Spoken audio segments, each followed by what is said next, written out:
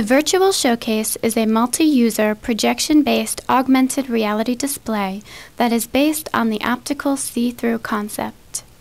Our latest experimental prototype applies a controllable digital light projector instead of a simple light bulb to illuminate the showcase's content on a pixel-precise basis.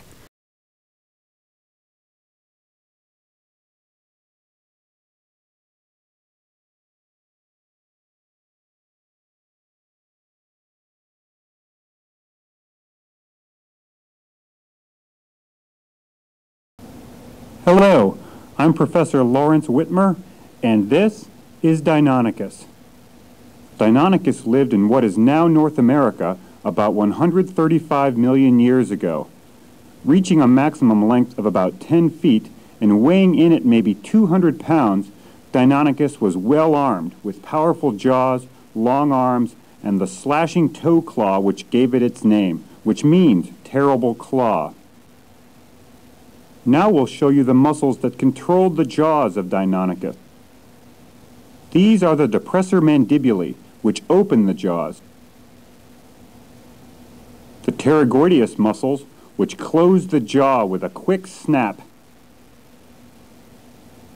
The quadrate muscles,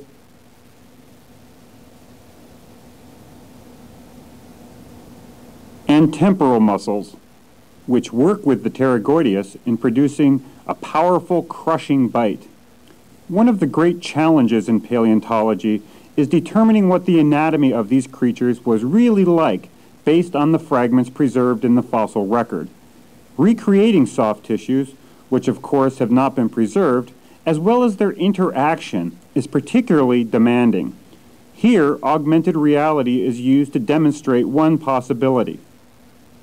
Deinonychus had no cheek muscles to assist in moving food around in the mouth, so it fed by ripping flesh off his prey and then throwing his head up or forward, allowing gravity to carry chunks of food to his throat.